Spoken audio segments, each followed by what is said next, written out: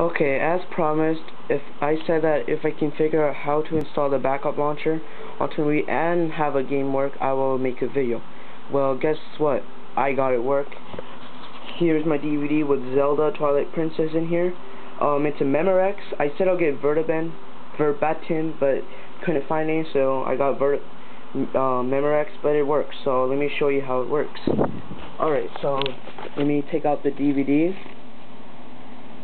Okay, take your DVD and put it in the Wii right here. Okay, let it take it. Okay. I'll give you the link, which I have up here on my description box. So here you see I have a backup channel right here. So just go there, press start. Okay, let it load. Go to launch game. It says launching game, language default, blah blah blah. Okay, just wait. Here it is.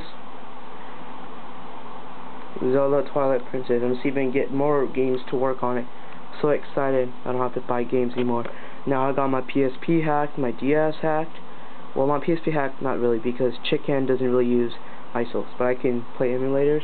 I have a R4 on my DS. I have every system's hacked. And here's Twilight Princess, loaded from a DVD bought from Target. $6.99 for 25 CDs. I have to connect the nunchuck, but anyways, I'm gonna play this game and post this video on YouTube. Okay, see ya. I'll see if I can get more video.